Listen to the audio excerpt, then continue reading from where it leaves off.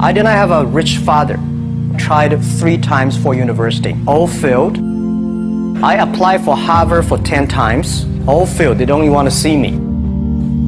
For the last time, I went to the teachers' college, which was considered the 3rd or 4th class of my city. So I applied jobs for 30 times, got rejected. It was so difficult at that time. I was so frustrated because I taught in the university. My pay was $10 a month because I could not find a good job. In 1994, discussed that I'm going to do something called internet, and 23 of them against it. They said, this is a stupid idea. We have never heard about internet, and you know nothing about computer. And I never thought I was smart. Nobody believed that I could be successful because everybody said, well, this guy think differently, think crazily. You know, they think about something never work. I tried to borrow $3,000 from the banks. Took me 3 months, but I still cannot get it. We talked to over 30 or 40 venture capitalists. Everybody said, no, forget it. A lot of people said Alibaba is a terrible model. As I said, I believe it. I think this thing could be big. I never thought it would be that big like today. But I believe that something is waiting for me there. And I have to work hard to prove myself. That was the tough experience. So we gathered $50,000 from 18 founders. We started. For the first 3 years, we did not have even $1 revenue from our business. It was not easy. Why it keeps going ahead, going forward? Because I received lots of email of thanks from the customer. They say, this is such a great thing. We cannot pay you, but this thing helped us.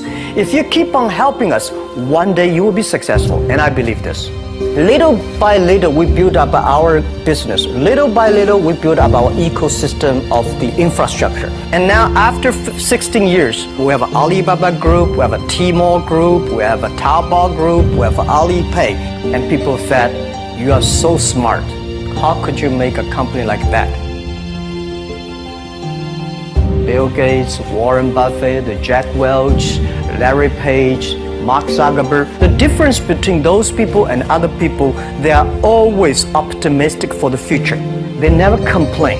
They always try to solve the problems of the others. When you are optimistic, it's always opportunity. People, same here today. Jack, where's the opportunity? I don't have a job. I don't have this, I don't have that. We are at the best time of this century.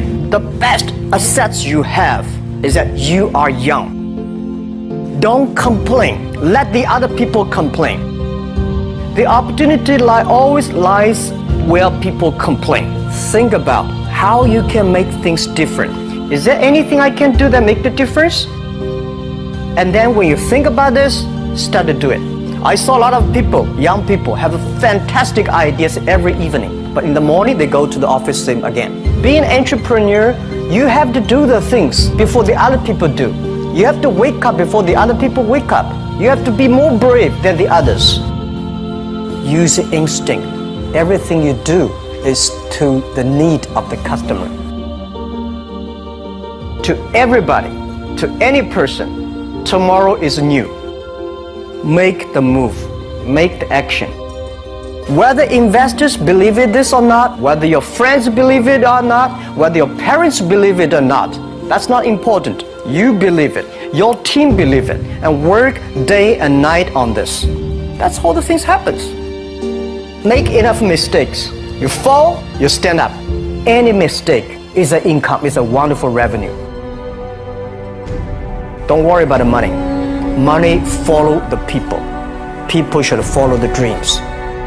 If you have a dream, just to go ahead. I think nobody can conquer the world. We only can serve the world. Either work for the others or work for yourself. And I choose the way, work for myself. Working for myself, that means working for the society. If you really want to work for yourself, think about the others. Because only when the other people are successful, when the other people are happy, you will be successful, you will be happy.